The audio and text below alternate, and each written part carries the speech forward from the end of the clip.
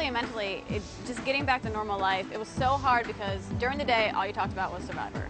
And then at night, all you would dream about is Survivor. So you were never really relaxed because you were dreaming about the game at night and then talking about the game during the day, and you couldn't escape it. You'd leave the house, people come up to you know, ask you questions. It was impossible to escape or think about anything else.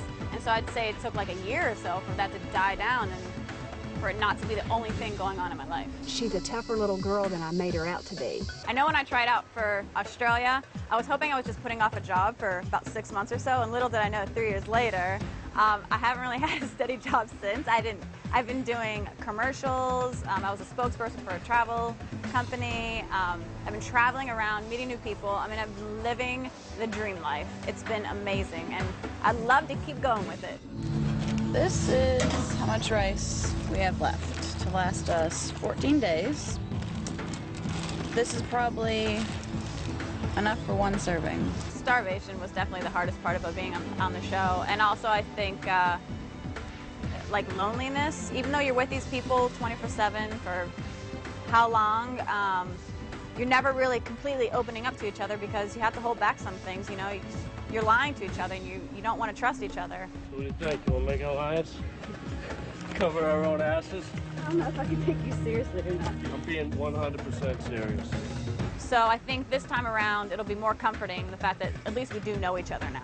We are taking a huge risk at you guys going back in time. No, trust me. I'd much rather go in with you guys. But I felt that you guys would hopefully want to go with it. No, we do. You'd be an idiot to turn this down. You have a 1 in 16, well, who knows how many people are out here, but first time it was a 1 in 16 chance to win $1 million. And your chances are never going to be better for winning $1 million. Plus, it's an amazing adventure. We're in the middle of a beautiful place, and it's a no-brainer. I would never even think about not coming back. Yeah, we've had bad days, we have our lows, but we have so many more highs. My strategy in the Outback was to make no enemies, because as soon as you make an enemy, it's a reason to vote you off. And I think it's a pretty good strategy. You know, I'm going to use that a little bit in this one, but it's going to be more intense. I'm going to use different things to my advantage. I think I'm pretty well liked among everybody, and even the guys. You know, I've learned that a lot of guys think I'm a good-looking person, so I'm going to flirt with them and get ahead. Amber and I have been flirting with each other since we got out here. We have an alliance together. She probably thinks she's playing me. I probably think I'm playing her. Who knows how it's going to turn out. And hopefully I'll be well liked among all the women and just get far. I'm out here to play the game of Survivor. I'm not out here to play a dating game. Former friendships and former alliances are definitely going to come into play. And the thing is, though, people are going to be suspicious of those things. So that's why it's going to be so much harder. You know, you don't know if you should make an alliance with somebody who's least expected or somebody who is expected, because other people won't think that you're going to do it. I mean, it's going to be a crazy, intense game. And it's going to be much harder, I think. Our tribe is, we're hurting pretty bad. I would say the smartest player yet has probably been Rob Sescanino. I think he knows this game inside and out.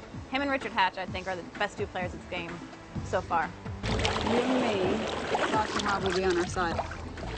So I'll vote out Rob Sescanino. I'm extremely worried about all the twists that Mark Burnett has up his sleeve. I mean, I know he's thinking that we're all out here and thinking, oh, we've done this before, it'll be easy this time. And he is going to pull something out, and we're going to be shocked. We're going to be shocked. So you got to expect the unexpected for sure.